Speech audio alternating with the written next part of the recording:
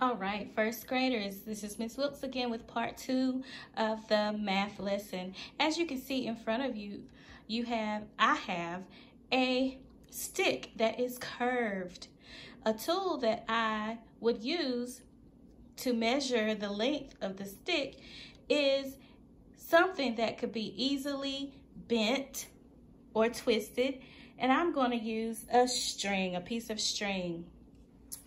First of all, I am going to trace or go around the stick, around the shape of the stick, just as it is.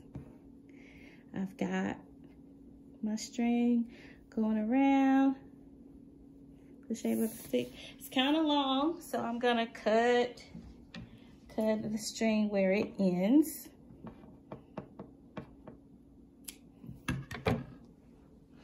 All right, so I have traced around the shape of the stick with my string. Now I can easily straighten out my string so I can measure the length.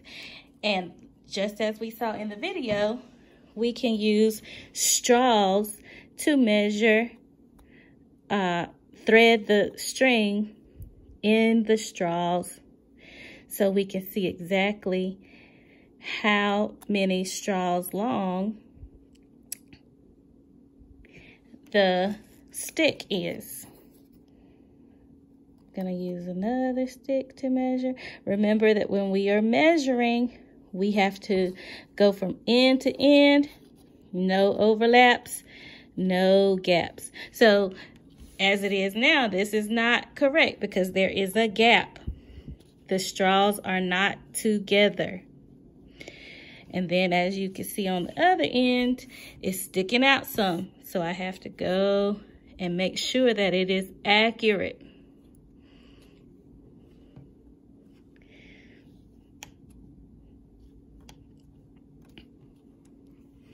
All right, Miss Wilkes is getting there. She's getting there. Oh, there we go.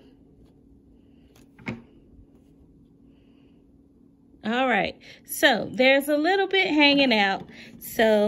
But we're just gonna go with the stick that we measured is about 2 straws long.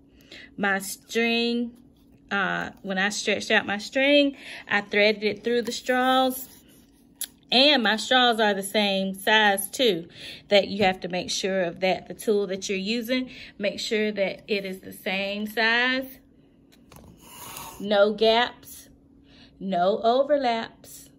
All right, now what I need you to do is I want you to look around your house.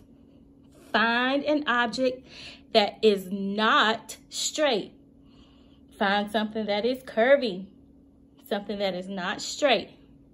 If you have string or thread or pipe cleaner at home, I want you to use that thread or string to measure the length of that curvy object. And then I want you to write down the name of the object, write down what you used to measure it, and tell how long it is.